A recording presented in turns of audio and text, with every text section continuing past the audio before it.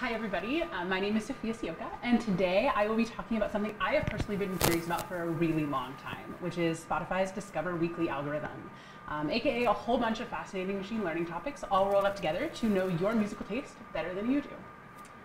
So during this presentation, we'll first quickly review what is Spotify Discover Weekly for those of you who have not used it, and then we'll answer the big question, how it works.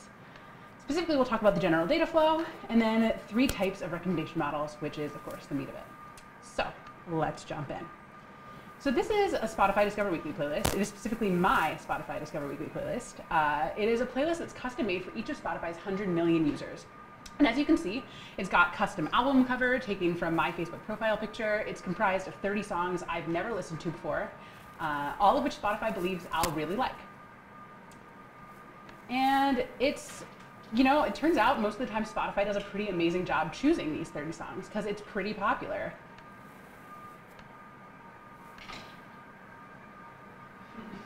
But why is it so popular?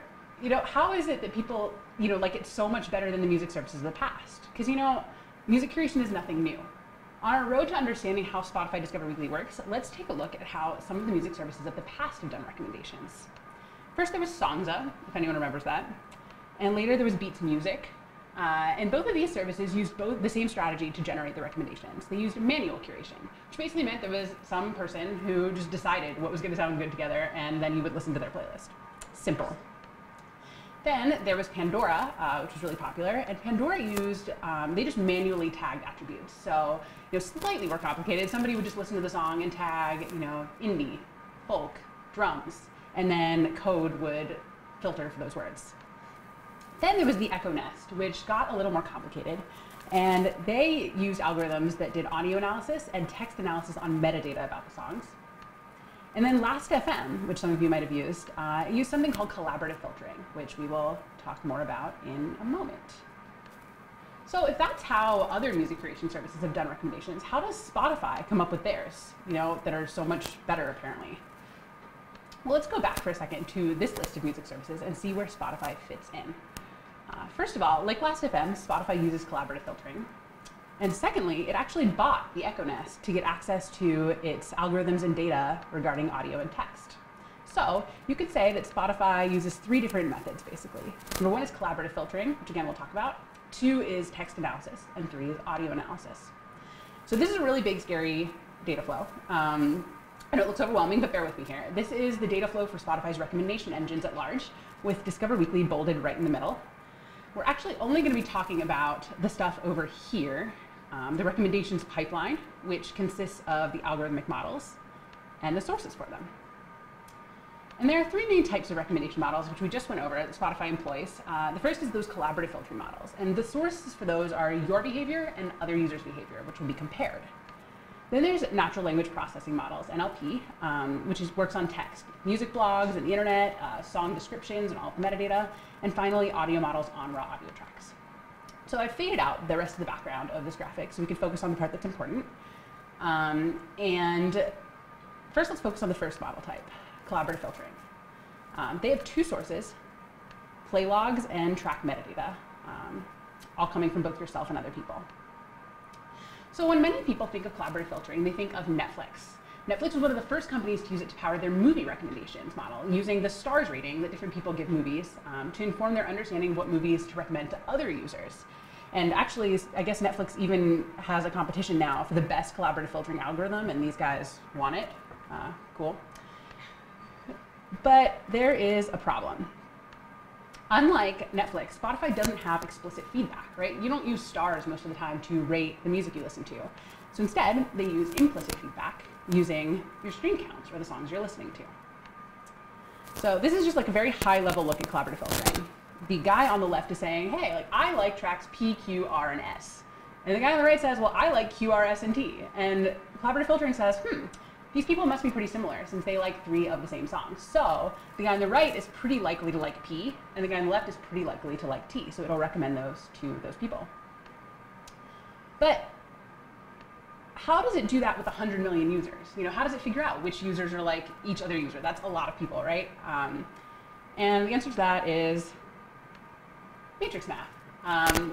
And this matrix you see here, don't get too freaked out by this, but like basically this is a huge, huge matrix. It's got, on one side, it's got users, and there are 100 million users. So every single user is in this matrix. If you use Spotify, you are in this matrix. And on the other side are songs, and there are 30 million songs. So this is just mind-blowingly large. And where they intersect are a bunch of ones and zeros, where if a user has listened to a song. So if I listened to Thriller yesterday, my user row, where it intersects with Thriller's song row, is going to be a 1. And if I've never listened to Thriller, it's going to be a 0.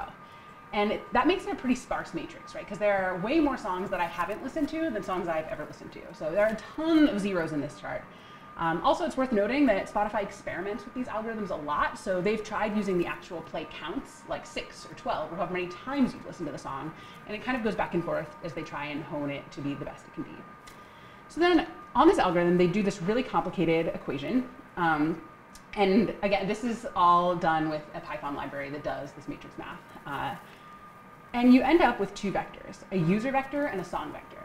And actually, you don't end up with just 2 vectors. Every user ends up with a vector, and every song ends up with a vector. And the stuff inside the vector has no semantic meaning. It's just a bunch of numbers. But when you compare it with a bunch of other users, you can see, which, like, you do a dot product, a mathematical dot product. And if you take my user vector compared to someone else's user vector, if it has a low dot product, that means we're similar. So again, done with a Python library, you can tell which users are similar, and you could also do the same for songs and see which songs are most similar. Okay, so that is collaborative filtering. Returning to the master data flow, let's move on to the second type of recommendation model, which is NLP models, whose source data, as the name suggests, are words, track metadata, news articles, blogs, and other text. So natural language processing, or the ability of a computer to understand human speech as it's spoken, is a whole vast field unto itself. Some of you have explored that in your projects through sentiment analysis and things like that. And the exact mechanisms behind it are beyond the scope of the presentation, but just understand that basically Spotify scrapes the web for blog posts and other written texts about music, and figures out what people are saying about specific songs and artists, and then analyzes that text to find what adjectives are used most often, what other artists and songs are mentioned most often alongside them. And then, kind of like with collaborative filtering, it uses that to create a vector representation of the song, which can be used to compare with other songs. Okay, and we've got one more model. We did collaborative filtering, we did NLP, and finally we've got audio models, which, as you might have guessed, the source for that is raw audio files. And first, a question. Why do we need to analyze the audio itself, right? Like, we have a lot of data, you might be thinking. We just did 2 different kinds of recommendation models.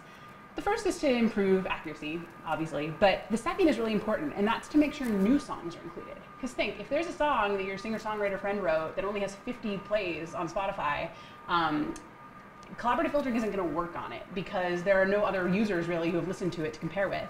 And NLP isn't really going to work because there are no blog posts about it or anything on the internet. So in order to make sure that it ends up in people's Discover Weeklies, the actual audio track also needs to be included. But how can we do that, right? Like, that seems really abstract to analyze an audio track. Convolutional neural networks to run over the acoustics, which is the same thing that's used in facial recognition. That's one of its more popular use cases. And this is a kind of a diagram of how convolutional neural networks work. Again, that's a little beyond the scope, but it's basically, this particular neural network has 4 convolutional layers, those 4 rectangles on the left half, and then 3 dense layers on the right. And basically the input are time frequency representations of audio frames, which are basically concatenated to form this spectrogram on the left. And they go through these layers, and after the last layer, you see global temporal pooling, which pools across the entire time axis to basically compare, like, the whole song with itself, computing statistics across the time of the song. And then, it gets put to the output layer at the very end, which predicts an understanding of the song's personality. You know, does it have a high tempo? Does it have high danceability? Is it acoustic? All of these characteristics can actually be found with pretty high accuracy just by running these neural networks on the audio file, which is pretty amazing.